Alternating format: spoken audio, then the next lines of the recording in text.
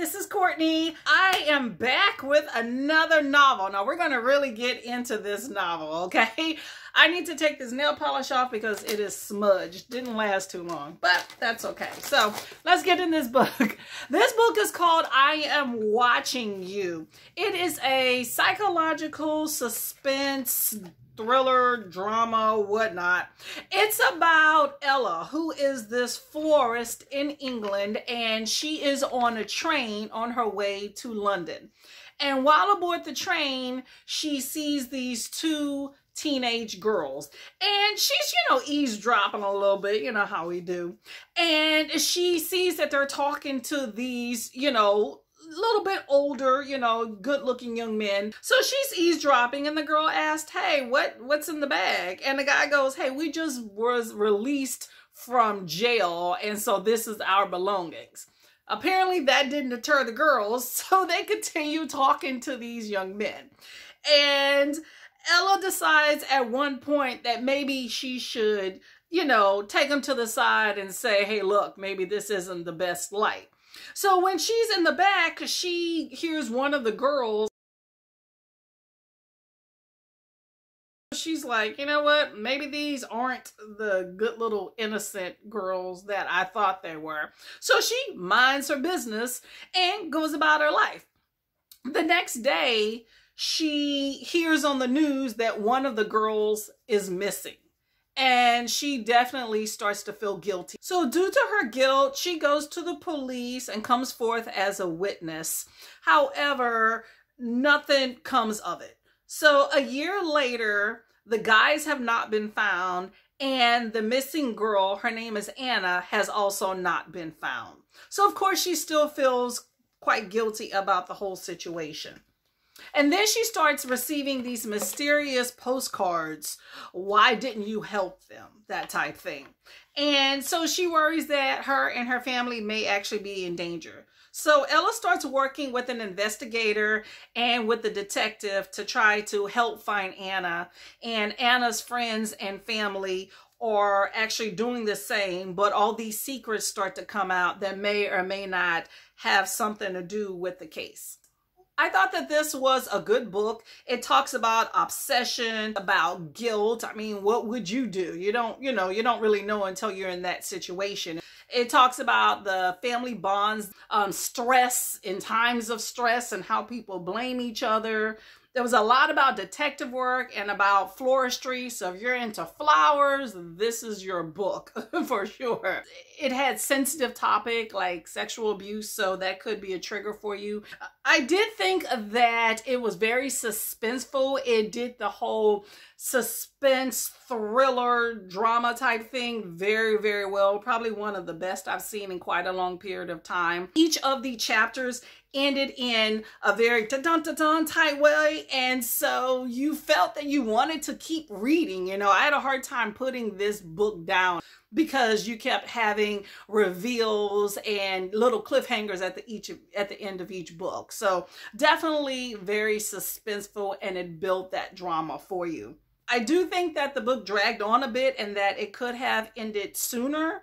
I think that my mind was just blown at the end with the reveal of who actually did whatever to Anna. It was something that I did not expect. So I was definitely surprised. I was surprised at a lot of different parts in this book as well. So one of those books with tons of twists and turns that you're gonna like if you like a juicy novel.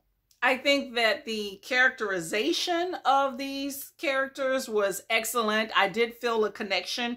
I also think that the audible narrator was a great choice. Now, if you are not someone that likes spoilers, then thank you very much for listening. But I'm about to tell some more tea about this book. So here we go. Okay.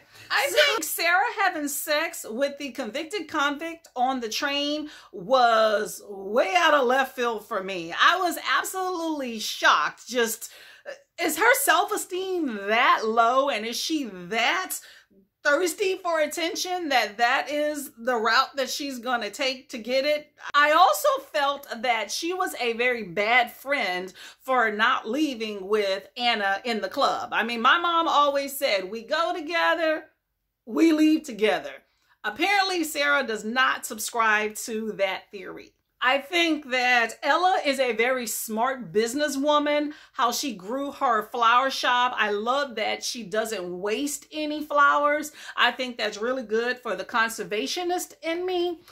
However, I think that she had some very horrible judgment. Okay, so you're getting these threatening postcards in the mail. Your family thinks that you're in danger, and yet you're still cavorting around town, going to your flower shop early in the morning by yourself. When you have your son in the house, that's an option to go with you and should be going with you. You're leaving the doors unlocked, and you're not setting the security system. I mean, how much more can you put yourself in danger? This is somebody that is a danger to herself and needs to be stopped. I also think that Luke is babied way too much. So Luke is 17 and gets his 16-year-old girlfriend pregnant. He's crying and all of this stuff. Okay, how distraught are you? Okay, not to mention, they decide to reward him. They get him a car. They're letting him off work. They're telling him that he can stay home from school. I mean, come on now. This kid needs a reality check, and Ella and Tony are definitely not it. I was also shocked, but not too shocked, when Ella's name was released to the press as a witness, and during the hostage situation, when on social media all the pictures were put, you know, on social media. It's unfortunate that these days we live in a society where people are so quick to put things on the internet instead of thinking about the safety of the individuals involved. So I was very disappointed in that, but it definitely is not shocking for me, at the least. And regarding the hostage situation, I kept sitting there thinking, why are they so sure it's Anna? Like, I know that they want to believe that this is Anna, but Anna's been gone an entire year, okay? You really think that this guy is gonna have her at the window after a year? I mean, to me, I immediately suspected when she's gone a year that she's dead. But, you know, they held out hope, and I commend them for doing that. But there's a certain amount of reality that that her family needs to expect from that situation. I felt that the sex protection cult, if you want to call it that, was an interesting idea, definitely unique. I think it's great that you have communities like that, if that is something that's the case, to protect victims. I think it would have been a good plot line for Sarah's dad. As much as I hate that guy, I think it would have been great for him to make some sort of appearance, for them to get some sort of revenge or something on him or whatnot. But, you know, I understood why they didn't want to center on that plot line a little bit too much. And in the end, I did not suspect him at all. I mean, he was Mr. Golden Boy. I suspected Sarah's dad, or I suspected Luke in some fashion. Overall, I thought that this was a good book. It had all the makings and the trappings of a Hollywood feature film. So thank you very much for listening today. I got all this stuff off, and I got to figure out what to do with my nails. So that's another day. Bye-bye.